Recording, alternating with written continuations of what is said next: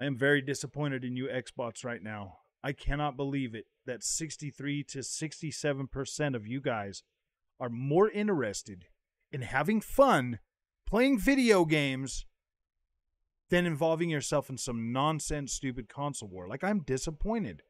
How dare you? How dare you accept 30 frames per second so that you can have fun and play a video game? Like, I cannot believe that you would do that. Like, that doesn't make sense. Microsoft lied to you. Quit having fun. They lied to you. They said 60 FPS is the standard. Like, how dare you? How dare you allow them to get away with this? You need to hold them accountable, my hooved friends say. Our hooved friends are on Twitter and YouTube demanding that we demand better from Microsoft, from a console that they don't even play. I don't even think they play PlayStation 5. They play Twitter. But welcome back to Frogboy X1 Gaming. I'm Andrew, and it's time to have a serious discussion about gaming, man. Just gaming in general. Marketing speak, the promises that were made, my past content, stuff like that. We're going to get into this. I'm going to take up, 10 minutes of your time today and kind of talk about this. Maybe a little more, maybe a little less. So I did a poll on the YouTube channel today and over there on Twitter. I asked people if we believe, I asked the Xbox community if they believe Microsoft lied to them. Essentially, I set this up as a troll to troll the ponies because I just wanted to see how many of them were going to come. And man, Xbox fans, I'm proud of you guys. You stood your ground, you held your own, and you delivered a decisive blow to these clowns that are out there trying to convince you that 30 FPS is unplayable. It is not unplayable. It's not ideal. I mean, we can all admit that. Like, we've all played 60 frames per second games now on our Xbox Series X and S. We all know that, yes, playing at 60 frames per second is a more ideal experience and delivers, a better experience. Plain and simple, it does. But when you look at it, 30 FPS is still an enjoyable experience. As long as it's, locked at 30 frames per second and it's pretty stable, that's not a bad experience at all. I think the biggest thing with the 30 FPS is the, like I said before, is the experience on an OLED TV. I think that there is just that instant response time on an OLED is a little bit tough, man. It is a little bit tough. It does introduce a little bit more jitter. But it's fine. It is fine. It's still playable. You can still do it if that's what you got to do. Now, Starfield coming out at 30 frames per second. Yeah, like I said, not ideal, but still playable. You know that if these guys are able to put in a 60 FPS mode, they will continue to try. The technology will evolve. That's the beauty of Microsoft and Xbox games and Xbox first party is as things unless the only games that I don't see getting like worked on after launch too much are the ones that are usually like the every other year games or every year games like Forza. I haven't really seen them bring a whole lot of new stuff to that. I would like to see them bring some FSR2 or something to those, but I don't know if they have on Xbox. I'll have to look. But you get what I mean. Like, the more that the technology evolves and they get these tools and they start building stuff, they will be bringing it to these games later down the road. And I mean, think about it. Next generation will be able to buy the Starfield Director's Cut, and it'll be 60 frames per second. We'll get to pay another $70 for that, and it'll be cool. And we'll have all the DLC and everything, and like we'll get a better package and an upgraded free. Well, or maybe we won't get a free upgrade. That would be pretty cool, but. I don't know. Maybe I prefer to buy the whole new. No, I'm just joking. That's just the thing, man. I'm grateful that like 60% of you guys held, like over 60% of you guys on both polls held your ground and said, look, man, we're just literally here to play the games. Like, we want to have fun games. Now, I get that, like, I'm not saying that over there on PlayStation is a bad thing. And I do kind of, wish that PlayStation would more focus on a 60 FPS experience and kind of just, I wish they both would. I mean, that was my, and that's, if you go back and you listen to any of my old criticisms over PlayStation, it's always been this.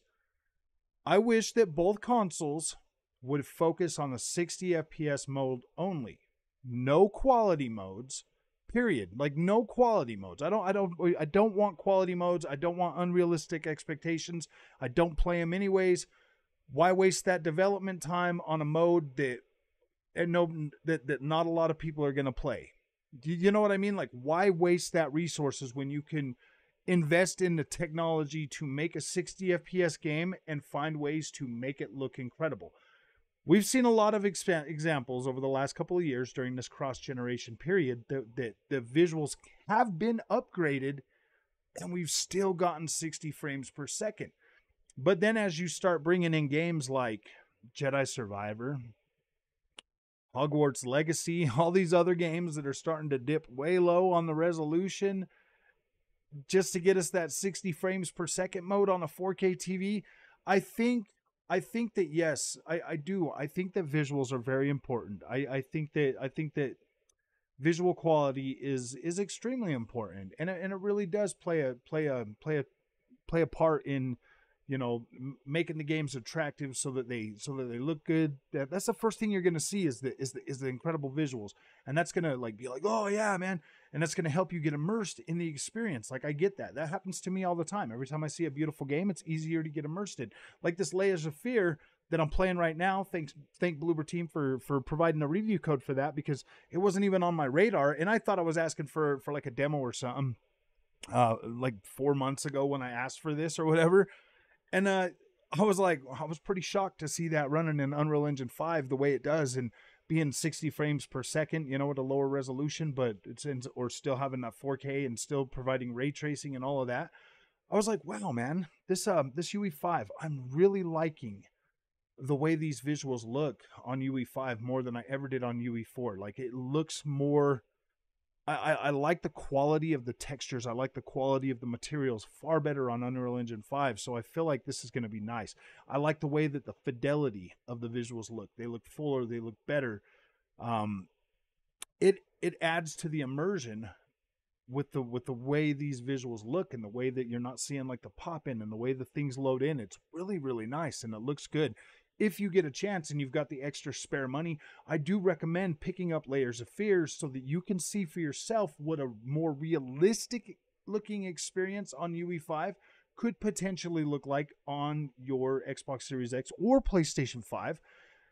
The biggest thing with it is that this is a remaster or a remake of Layers of Fear from 2016, so it's basically like, boom, like a full-on remake, remaster or whatever. And it looks incredible. So, and I never got a chance to play the first one, so this is my first experience with this game. So I'm gonna, if I get through Diablo this weekend, I'm gonna try to jump back on that and see if I can get through this Layers of Fear, because it looks incredible. Like the atmosphere is like, whoa, that's incredible. The sound and stuff, very, very nice. So that's something I do want to try to experience as soon as possible, so I can get some more content out on it. But overall, man, I'm very excited that gamers on the Xbox platform are more willing to give games a shot. That's what I like about you guys. That's what I like about the Xbox platform. That's one of the biggest things I love about it, is Xbox gamers are more willing to give things a try, as opposed to like the PlayStation guys just turning their nose up at everything every time they don't think something's quality. And that sucks. I mean, don't get me wrong. There are real PlayStation fans out there that are just like Xbox guys that are more willing to play just about anything, but you always see Xbox fans more willing to lower their guard and give something a try, whereas those ponies, man, like, gosh, those guys are so ignorant, so dumb sometimes, and it gets bad. It's like, wow, dude, how can you guys be so freaking that far out that like that like it's more about like the sales of the consoles and everything else? And it's like, who cares, man? Are you having fun? Are you playing any games? Are you playing Twitter?